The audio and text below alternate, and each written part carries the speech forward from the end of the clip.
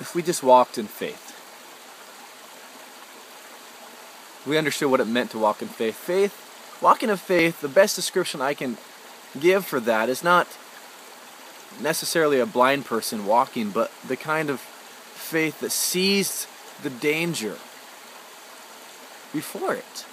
It's a faith walking on water like Peter did. He saw the danger. He saw that Christ was on the water among the danger, and he still stepped out in faith. That when he placed his foot on that water, that he would walk the same as Christ walked in faith.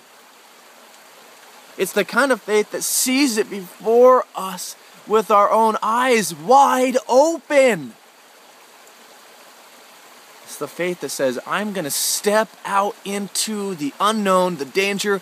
I don't know what's going to happen. Christ did. I want to do it.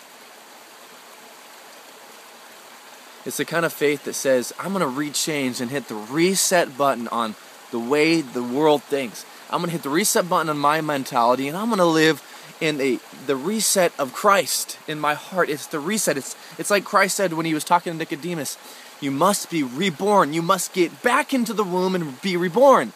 It's the mentality that goes, okay, how do I do that?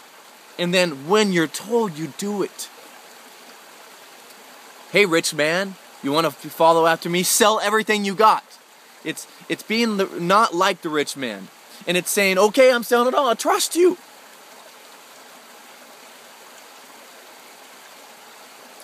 It's not being like doubting Thomas, who said, I must believe by sight. It's being, I believe even without the sight, and I have faith like a mustard seed. That I believe that little speck that I hold between my fingers can move a mountain.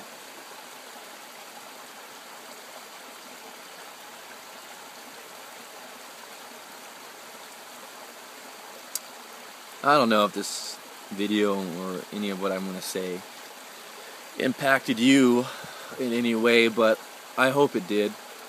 I hope it does.